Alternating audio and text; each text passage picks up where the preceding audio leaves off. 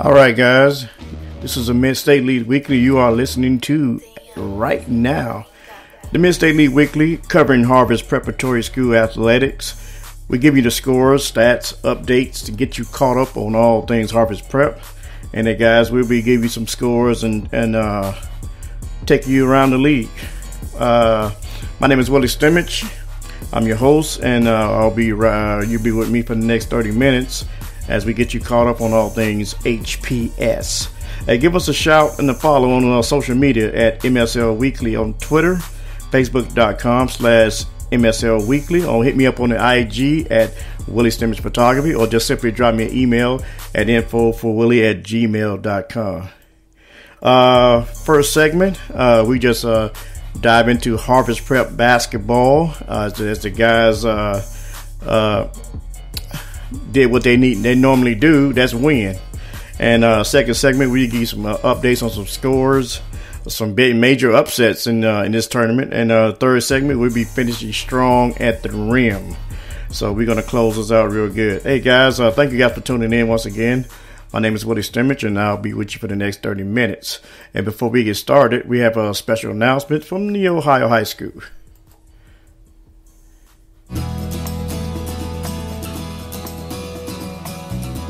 Ohio students help create the association's program on sporting behavior. Through the Respect the Game campaign, we are encouraging student athletes, parents, fans, coaches, and officials to do 3 important things. Speak with courtesy, act with dignity, and play or observe with pride.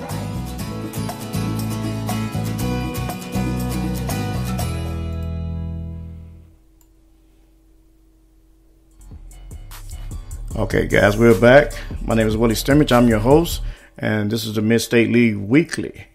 So we're just going to get right into it. Thank you guys for jumping on board. Really appreciate it. Just going to kind of run down what went on this week in high school basketball here. Harvest Prep won the district. I mean, these guys are grinders, man. They won the district. Before I get into the district, I want to take you back to every game that they played in this first round because they're going to the next round. So we're going to take you back. Their first contest was against International on Monday, February the 26th, and they thumped International 101-36. And this game was like lopsided. I mean, in the first quarter, it was 37-9 in the first quarter. And I noticed that everybody on the roster got a chance to play. So that's a good thing. Some of you guys get their feet wet, can get in there because we're going to need all hands on deck coming down the stretch here. And everybody that's been to the tournament, they know it's going to take a grind, to win the prize. And so with that first game, it was 101-36, Harvest Prep over International. CJ Pena had 21. Avante Duncan had 4. Christopher Anthony with 15. Peterson Sean had 8. Bryce Beavers had 6. Brandon Beavers had 7. Ralph Robinson 2. Isaiah Cumberland with 15. Daniel Narako had 6. Andrew Tate 8. Raymond Robinson with 5. And Elijah Glenn with 4.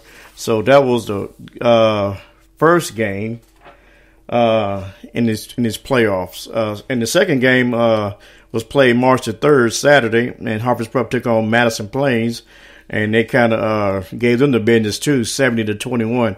Can you imagine a team scoring only 21 points in 4 quarters? I mean, what's up with that? 21 points, 21-70. In that game, CJ Pena had 14, Sol Hines had 8.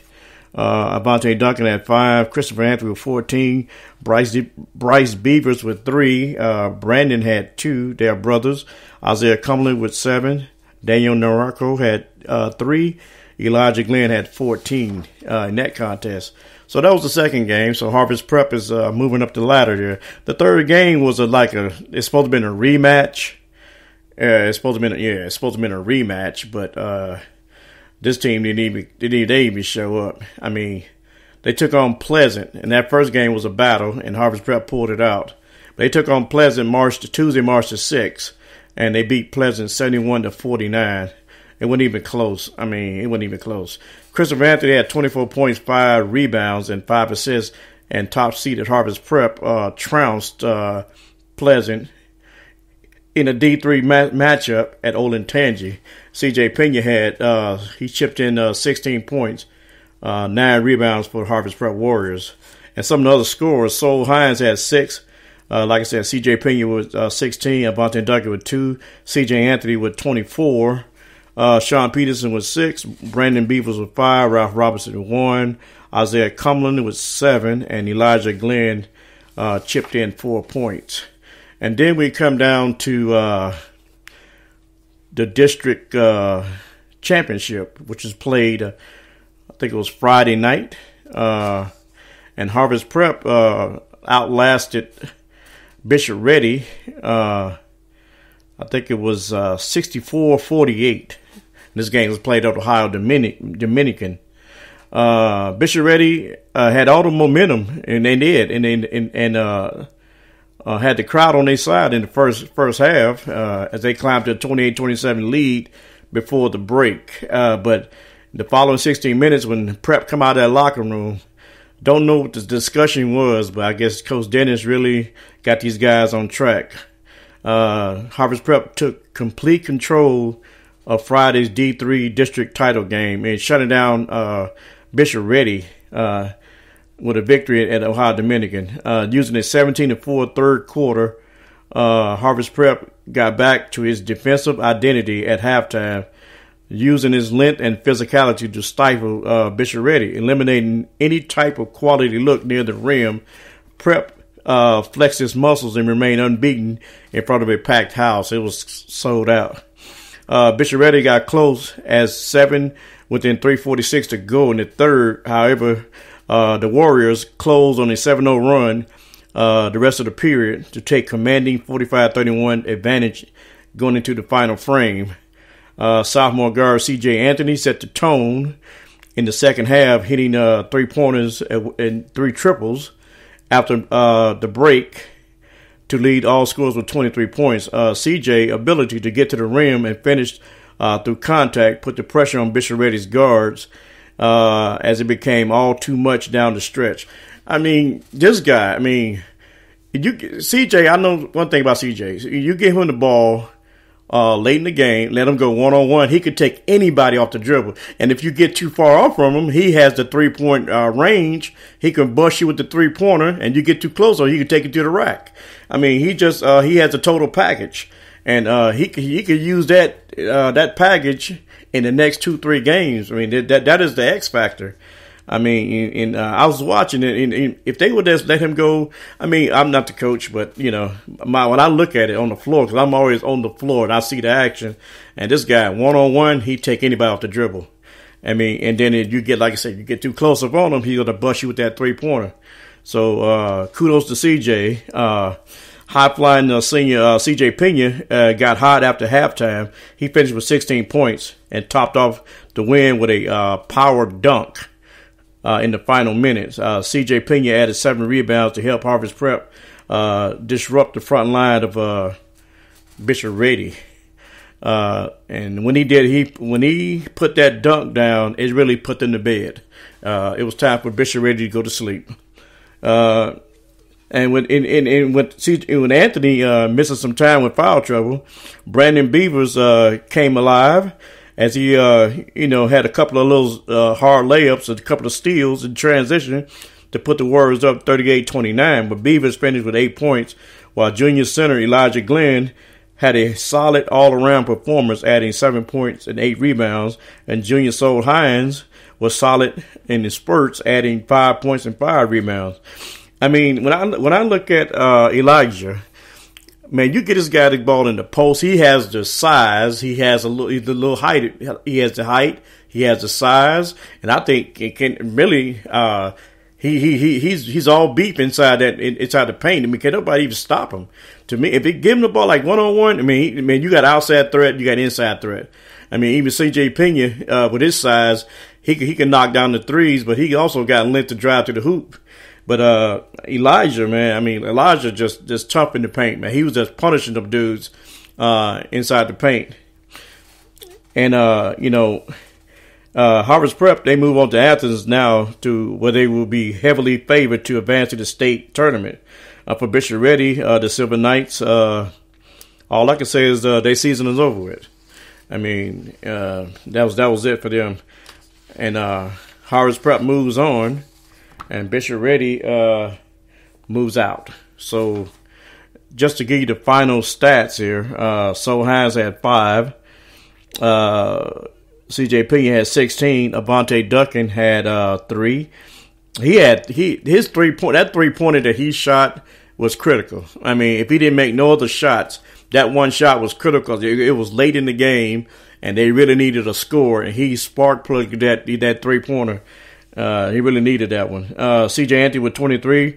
Brandon Beavers 8. Isaiah Cumberland with 2. And Isaiah Cumberland, if we get him involved early, whenever he gets in there, he could be an X factor. He's my X factor, because this guy can play. He can really play, but he only had 2 points. But I think if he gets going, it's lights out.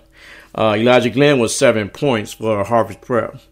The first quarter was like Prep 18, Ready 12, so Ready kept it competitive.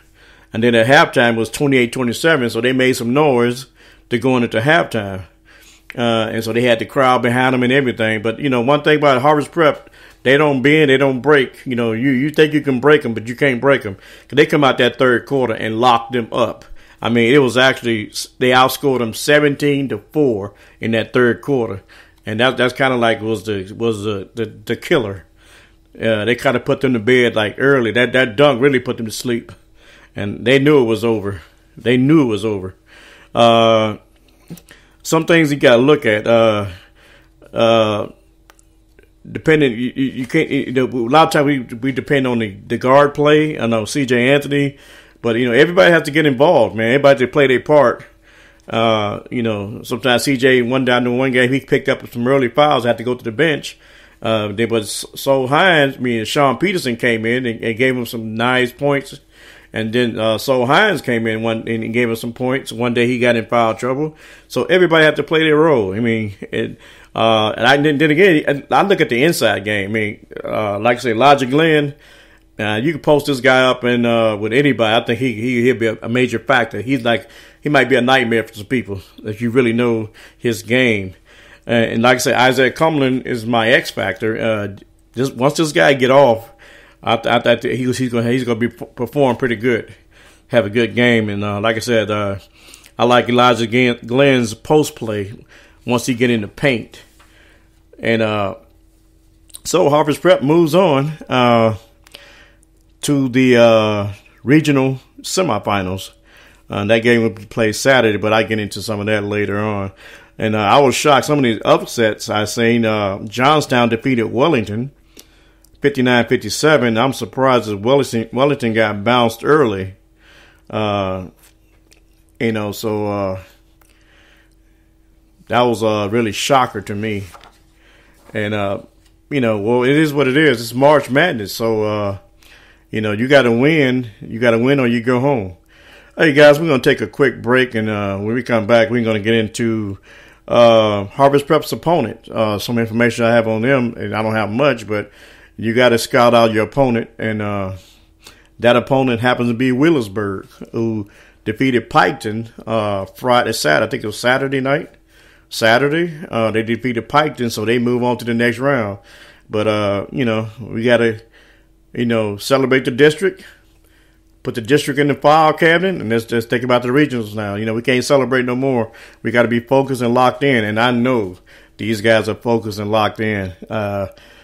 I know they are. I mean, this is Harvest Prep, and I've been around this team, this program for a while. I know Coach Dennis got these guys focused and locked in. Hey, guys, we'll take a quick break. When we come back, we will take you around the league. Not around the league, I'm sorry. We're going to tell you about our opponent. Let's put it like that. So this is Mid-State League Weekly. My name is Willie Stimich. Every parent wants their child to study hard and succeed. At HPS, we believe athletics play a vital role in your child's development. Sports at Harvest Preparatory School train students in key qualities such as leadership, commitment, and Christian character. Athletes at HPS consistently have the opportunity to compete at the championship level because our driving force is playing to win. Here at Harvest Preparatory School, we conduct our athletics at the highest level. Not only do our students at Harvest Preparatory excel academically, but they have the opportunity to excel athletically as well. Currently, 4 out of 5 students at Harvest Prep in grades 7 through 12 participate in interscholastic athletics. Here at HPS, we are proud members of the Mid-State League and the Ohio High School Athletic Association. If your son or daughter are interested in participating in athletics here at Harvest Preparatory, they will be coached by a world-class coaching staff. Harvest Prep has incredible athletic facilities and great sports teams. Our facilities, really second to none. Whether it's volleyball or it's baseball, whether it's basketball or football, your child will be afforded the highest quality athletic programs available. No matter what it is, our kids get to compete with the best in Central Ohio, and the coaches are fantastic in instilling Christian character while in competition. We're sure you'll agree Harvest Preparatory School is the right option for your child. A Christ-centered curriculum, a safe, nurturing environment, an academic program that is first class, and opportunities for your student to participate in athletics. Okay, guys, we're back.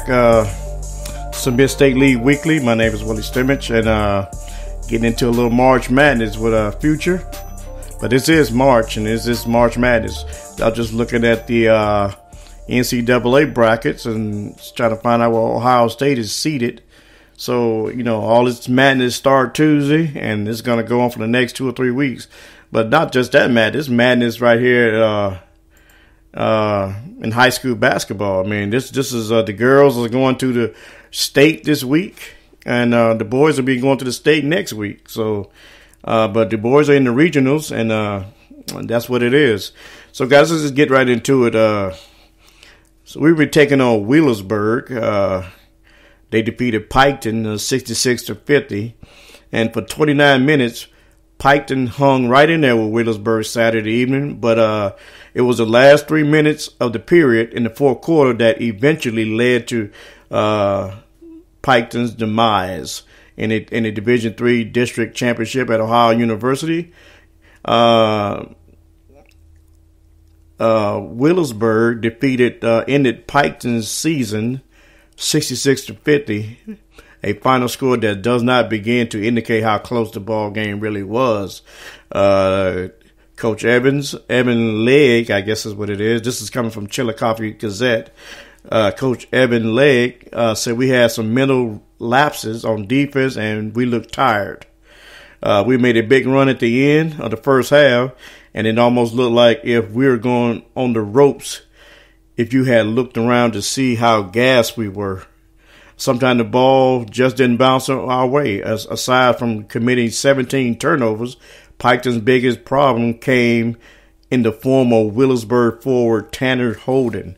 Now, you got to take a good look at this guy. This guy plays football and he plays basketball. Using his 6'6" frame to his advantage, Holden scored game-high 24 points and collected 9 rebounds. Holden is a nightmare matchup because if you're trying to go small on him, he'll post you up. And if you're trying to go big on him, he'll go around you. And that's what the coach of Piketon said. I thought we did a decent job on him, but we kind of let him loose, you know. And we were gasped for air trying to guard this guy. And I watched some little YouTube videos on this guy. He is as advertised, but I think our defense is going to be, I think we're going to be locked up. We're going to be locked on him. We're going to be locked on the game. I think we're going to be focused. So, you know, and with that final score was 66-50 as Wheelersburg defeated Piketon.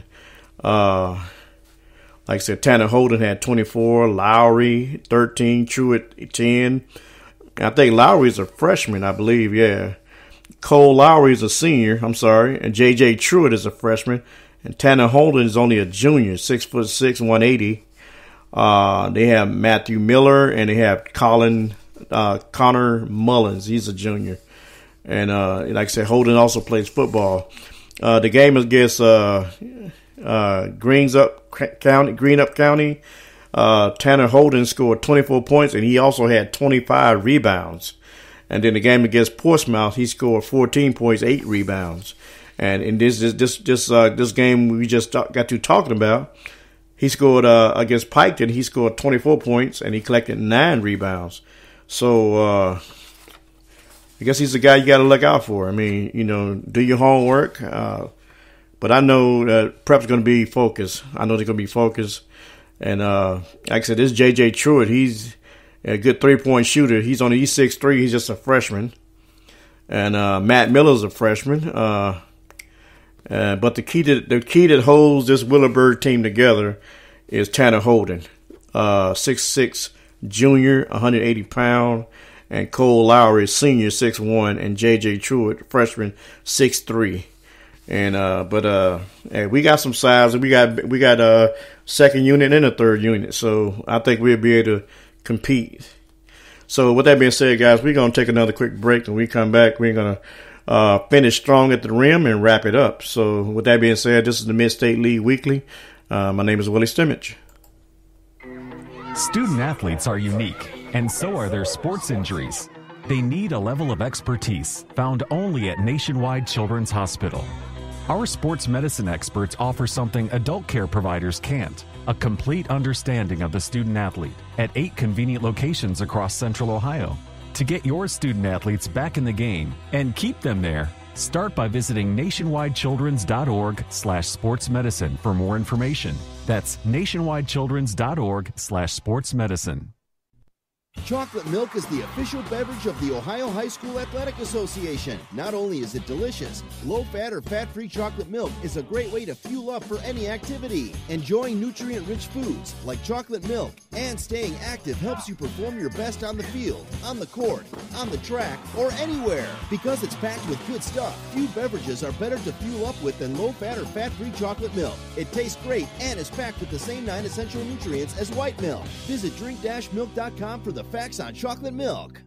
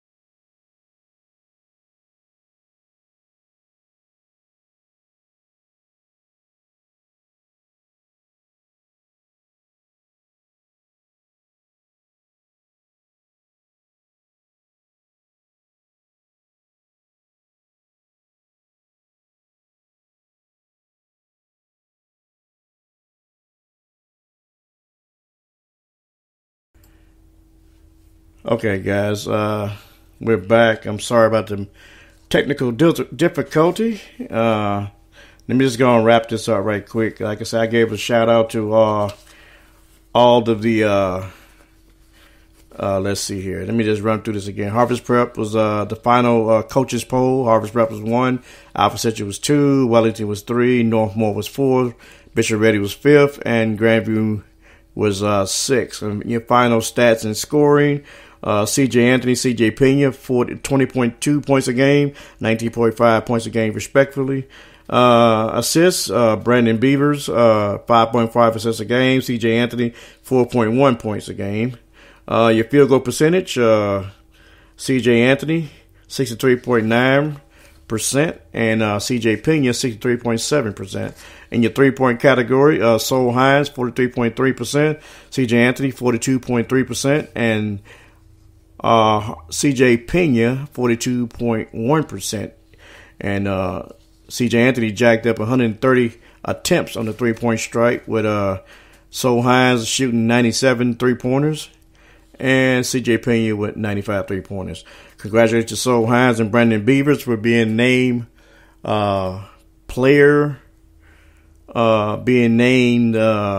MSL Cardinal Division 2nd team.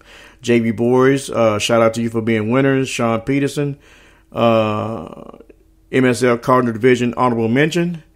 CJ Pena, first team all MSL Division Cardinal. And CJ Anthony, MSL Division Player of the Year. And last year he was MSL Division Freshman of the Year. So shout out, kudos to you guys. And Coach Dennis, Coach of the Year. Shout out to you, Coach Dennis, and all you guys. Let me see here. Now, let's get into the playoffs. This is where the playoffs stacks up. We're not going to go through all this. Division 1. Let me see here. Division 2. It's going to be played on Tuesday. Here we go. Division 3. Look at the Athens Region 11. Sugar Creek Garray will be taking on Oak Hill. That game is Wednesday at 6:15. And I think we faced Garraway once before. And then in the nightcap, Harvest Prep will be taking on Willisburg at 8 p.m. on Wednesday. And I'm not going to be able to get down there because of the work schedule, but I will be following. And I know my boys are going to do good, and all my homies are going to keep me updated. So that's how we work this thing. So hope you guys can get out there. It's at Ohio University in Athens, and hope you guys can get there. So with that being said, guys, that's a wrap for today. And sorry about the technical difficulty. We try to clean that up on the next one. So kudos and thank you guys for listening. Let me give you a quick thank you to the OSHAA and the Ohio Prep Sports Writers Association for allowing me to be a part of a good organization that, we like to talk sports. So that's what I do. Thank Harvest Prep Athletics for allowing me to get you guys out there on the map, talk about you, brag on you. Thank you for Athletic Director Coach Dave Wolf, and then Athletic Director Dave Wolf and Coach Dave Dennis. Thank you guys for what you do. I thank you, the listening audience, for allowing me to get in your grill and start talking sports on Harvest Prep. And if you missed any one of these shows, you can recap it on YouTube, SoundCloud, Twitter, downloadable. So with that being said, guys, thank you guys for listening. Been a great week, and we'll see you on the next podcast. So with that being said, have a great week, guys. Baby girl, what's happening? You and your ass invited. So gonna